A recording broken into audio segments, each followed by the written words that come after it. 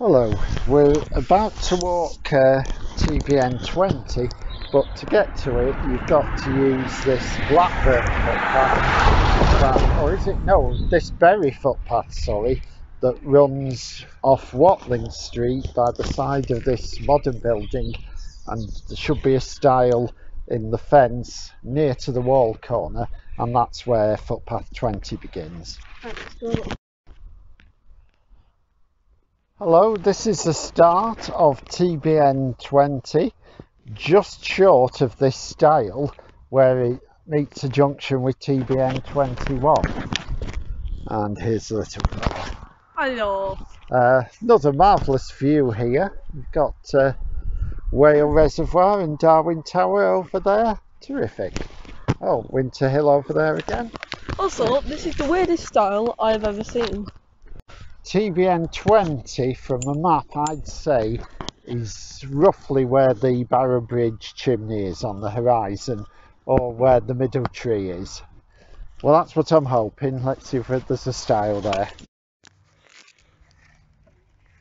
Okay, Simon's climbing over the stile here, which is actually just a bit higher up than the tree. And there's a bit of a ditch and then another stile on the other side, and then you want to be heading for the top corner of the plantation ahead. Okay, just past the corner of the plantation you come to this stile which marks a junction with TBN018, but you don't go over the stile, you keep on this side of the wall and head in the direction of the line of trees on the skyline ahead. Okay. Yep. Don't this little mark on the rock sort of look like a cat? I suppose so. If you get from my angle.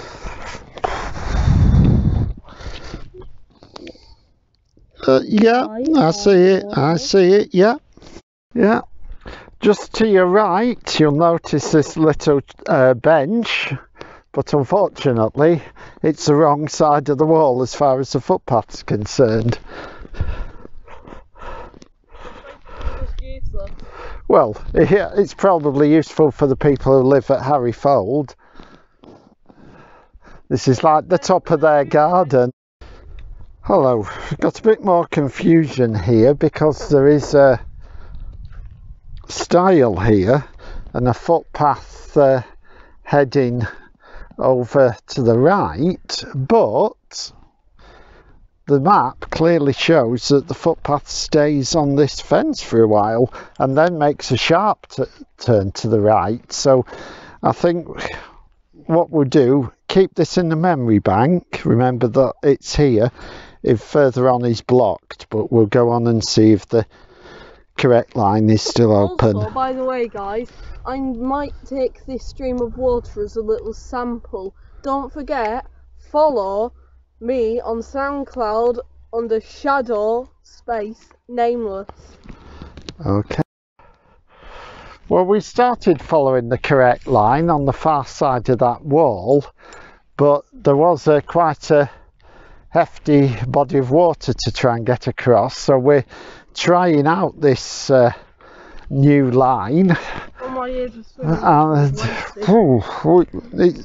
There is a clear path on the ground and it's heading in the right direction for the buildings at Crompton's.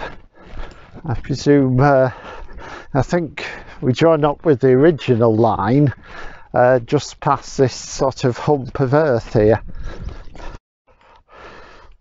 So yeah, there's this is the point where it joins with the original line, so let's have a look if there's a stile there.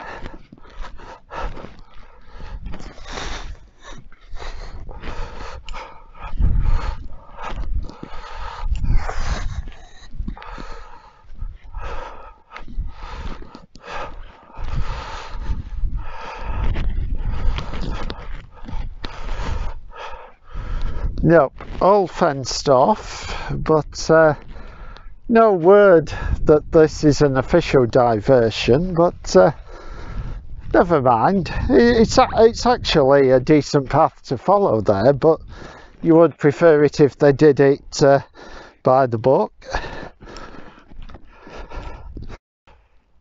The last bit of the path as you head towards Crompton's is rather squelchy, and you do well if you get to this stile with dry feet. And we're about to, providing these fences aren't in the way, we're about to have a junction with TBN020-21. Oh, I just spotted a frog. Where? Oh. Where is he? Let's have a look. Yeah, he stepped on him. Hold on, I must have been really scared. It's somewhere around here. Oh. No, he's probably gone into hiding.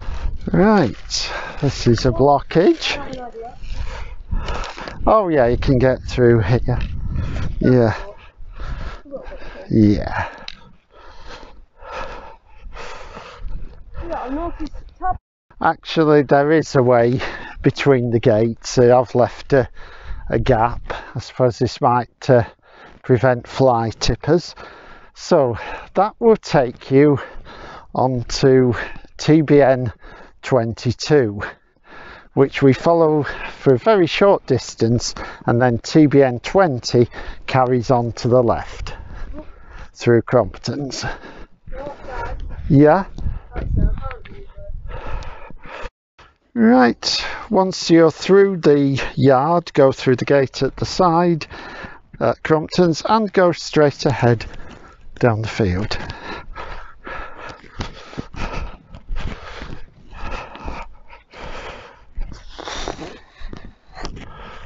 Nice view of Harwood opens up in front of you. Okay, you take the nicely surfaced path, first of all below the houses at top of the knots, and then you swing round to the left in front of them. Right, and this is the end of TBN020, just short of top of the knots, where this signpost indicates that you've met with TBN023. Going that way and that way. Okay, Simon.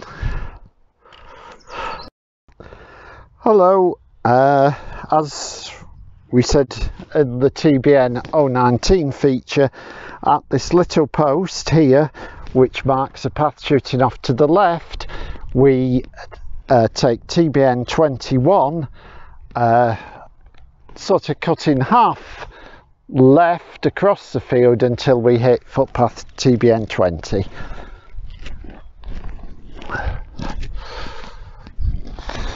So, you lot subscribe? Well, we hope so, don't we, Simon? Because if you're not, I'm going to leave the country for the 28th time now.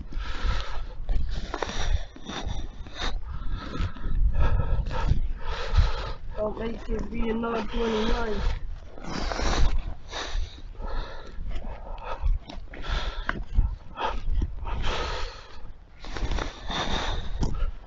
So yeah, nothing really on the ground here, just sort of head in the direction of the building, so you will hit TBN020 before you get there.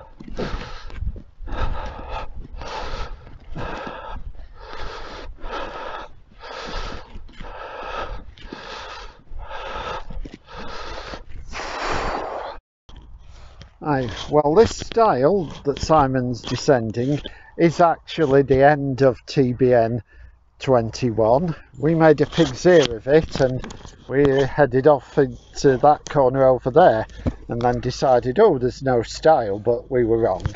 misread the map and the style is here. So we've come up at too sharp an angle. If you're going down TB021, it's roughly in that direction. Yeah, up here we're at the end of TBN021 at this corner, and lo and behold, no sign of a stile. So I think this is one that we can record as blocked. This fence isn't barbed wire, you probably could get over it, but not ideal.